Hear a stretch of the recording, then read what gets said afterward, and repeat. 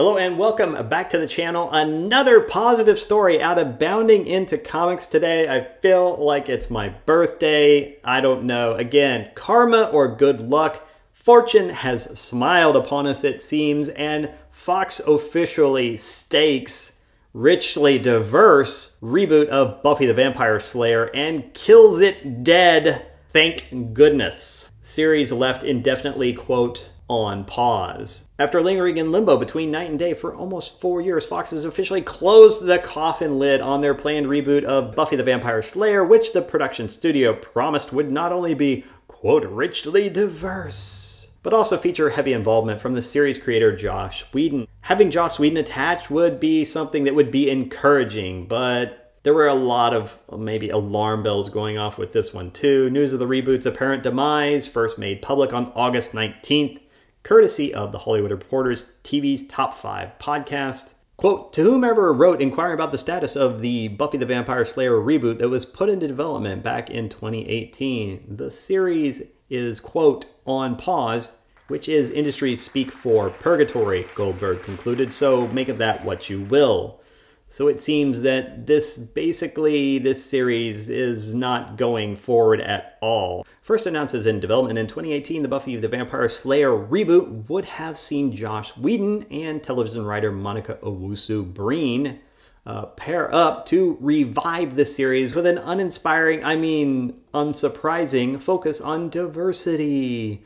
So much so that the pair were rumored to be looking for an African-American actress to portray the eponymous Buffy Summers. Of course. Like our world, it will be richly diverse, and like the original, some aspects of the series could be seen as metaphors for issues facing us all today. Of course, modern interpretation. We need to inject the narrative and inject identity politics by race swapping people because that's all we know how to do now.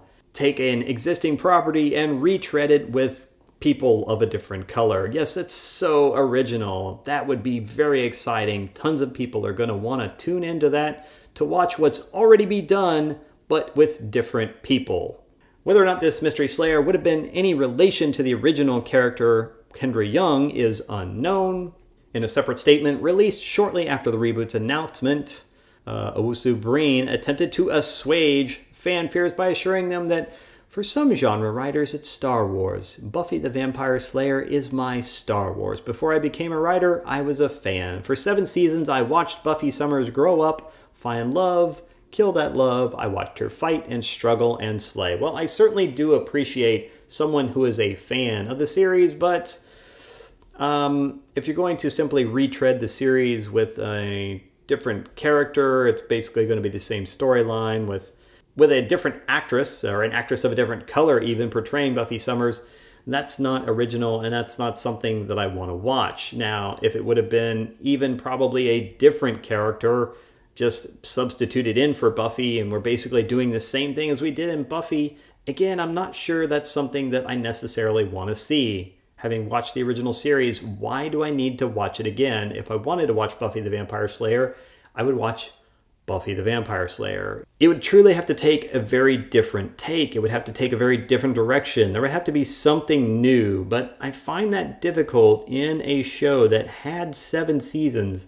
I find it would probably be difficult for you to find new ground to cover. And if you're simply going to cover the same old ground, but you're going to do, you're going to inject modern politics or modern identity, identitarianism, or some sort of, modern issues like that, basically just inject the narrative, I would skip it. In any case, I'm glad to see that this thing has been staked in the heart and we no longer have to put up with it because this thing was probably a stinking, rotting corpse from the beginning. But let me know what you think in the comments below. Were you excited to see Buffy the Vampire Slayer 2 Electric Boogaloo? Or were you happy to see that we're not going to have to deal with the undead zombie of Buffy the Vampire Slayer being reanimated and race swapped? Let me know in the comments below. In the meantime, if you want to continue to smash the narrative, then smash the like, subscribe, and share buttons, and I will see you in the next video. Have a great day.